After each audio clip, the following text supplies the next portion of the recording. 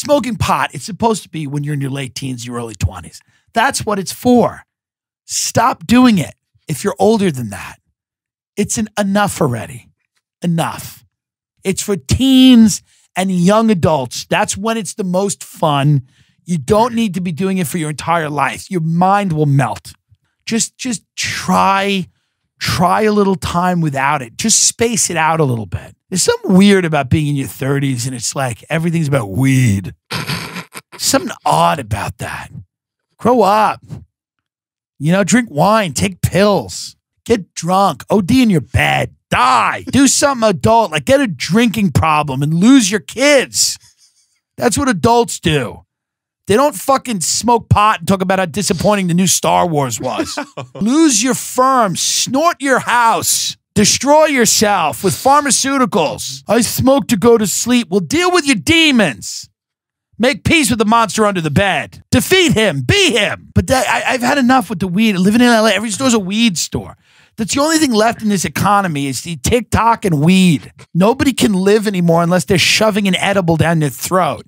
How did we all sleep before weed? There's something classy about a nice corporate pill.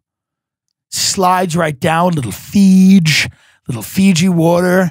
You slide that sexy pill down your throat and you just light up a little ciggy leggy and you have fun. I'm joking now, but I'm also serious in a way. Like I don't like the weed culture is not for me. People that sell weed are stupid.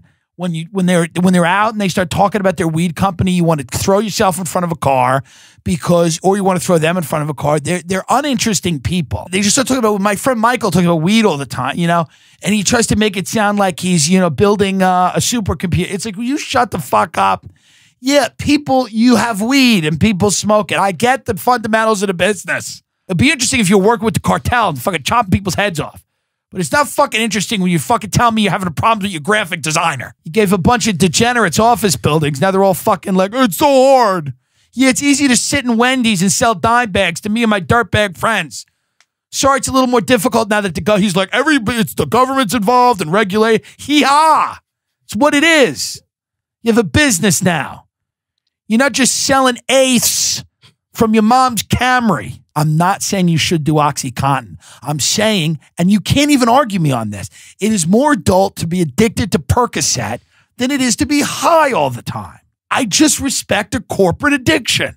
Now, we are sponsored by a lot of weed companies, and now this is awkward because I do want to say that everything I just said was a bit and a joke, and I don't mean any of it, and that I think weed is great. It's natural, it's fun, it's sexy and great, and I want everyone to do it every minute of every day. I've been addicted to marijuana, alcohol, Percocet, cocaine, Vicodin, but really it led me to Percocet. I've been addicted to all of those things. And you can kick them. You can be done with them. And I'm not saying that they're all the same, but weed is annoying. It's like an annoying addiction. Die.